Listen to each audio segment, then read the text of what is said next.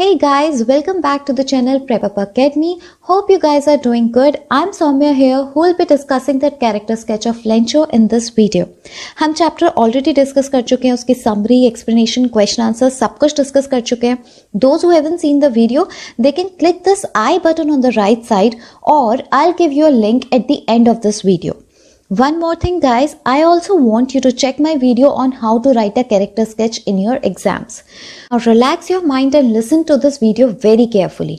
Character sketch को start कैसे करना है? Think about Lencho's character in the story.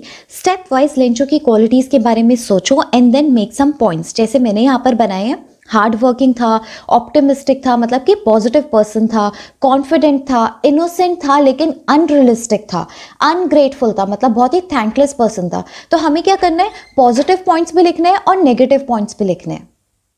Now we will divide our character sketch into 3 parts: introduction, body and conclusion.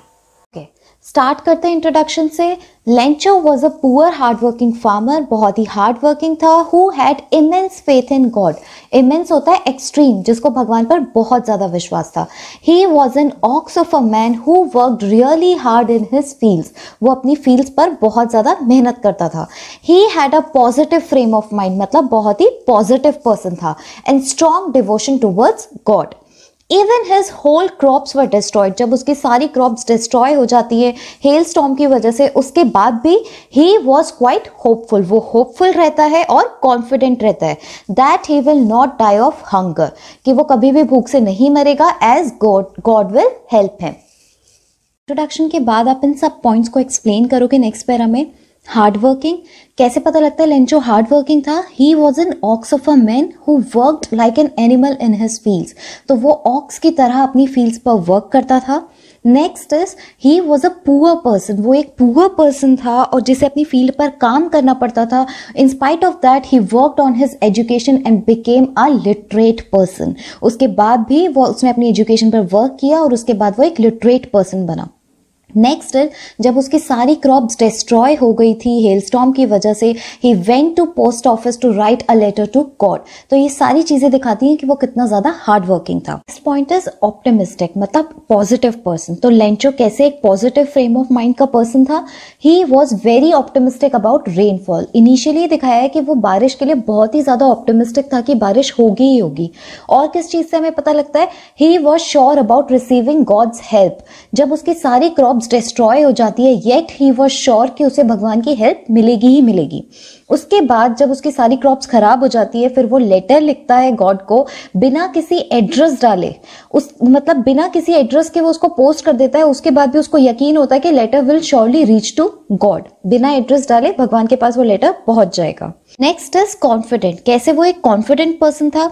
He had a huge confidence in his faith. उसे जो भगवान पर विश्वास था उस पर उसको बहुत ज्यादा कॉन्फिडेंस था.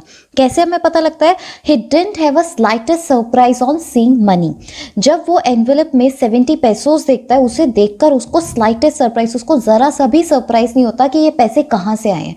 दिस शोज कि वो कितना ज्यादा कॉन्फिडेंट था. Fourth is innocent but unrealistic. Lencho innocent तो था लेकिन अनरियलिस्टिक मतलब बिल्कुल भी प्रैक्टिकल नहीं था. इनोसेंट कैसे था? As he tries to have correspondence मतलब conversation with God by writing a letter. तो एक इनोसेंट पर्सन ही भगवान से कॉरेस्पॉन्डेंस करने की कोशिश करेगा. एक प्रैक्टिकल पर्सन को पता है कि that it is impossible.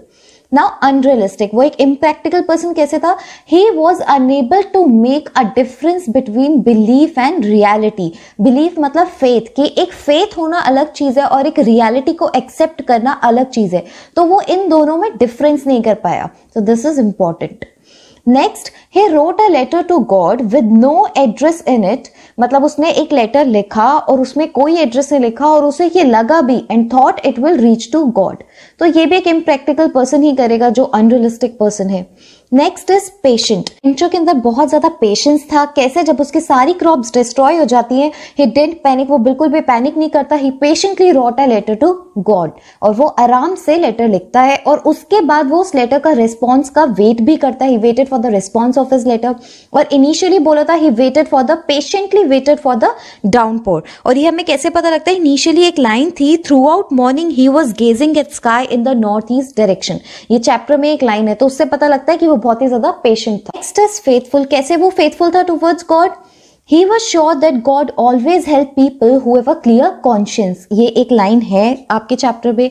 Next, his deep faith even impressed postmaster. जो postmaster था वो भी बहुत ज्यादा impress था लेंचो से. इनफैक्ट वो बोलता है that I have never seen such confidence as Lencho has in God.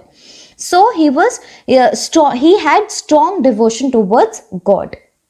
Conclusion में you will summarise everything and then you will tell कि कैसे वो एक अनग्रेटफुल और थैंकलेस पर्सन था. It was his extreme faith in God, ये जो उसका भगवान पर विश्वास था, which gave him immense strength to face difficult situations. इसी फेथ की वजह से वो अपनी लाइफ में डिफिकल्ट सिचुएशंस को फेस कर पा रहा था. But he didn't have faith in human beings, लेकिन उसका लोगों पर विश्वास नहीं था. As he considered post office employees as a bunch of crooks. वो पोस्ट ऑफिस एम्प्लॉयज को एक डिसऑनेस्ट पीपल बोलता है कि वो एक डिसऑनेस्ट पीपल है. क्यों? क्योंकि उसको लगा था कि ये जो 30 पैसोस हैं उसके एनवेलप में सिर्फ 70 पैसोस निकले थे. उसे लगा था जो 30 पैसोस हैं ये पोस्ट ऑफिस एम्प्लॉयज ने चुरा लिए. हिज इनोसेंसी एंड ऑप्टिमिस्टिक, मतलब एक positive approach, make him an inspiring character. उसकी जो इनोसेंसी और पॉजिटिव अप्रोच थी उसे चैप्टर में एक इंस्पायरिंग कैरेक्टर बनाती है. But his ungrateful or we can say thankless behavior made him unable to see the reality. वो reality को देख नहीं पा रहा था because of his thankless behavior. So the story ended with a situational irony. So this was the end of the video. Bye students, take care, have fun.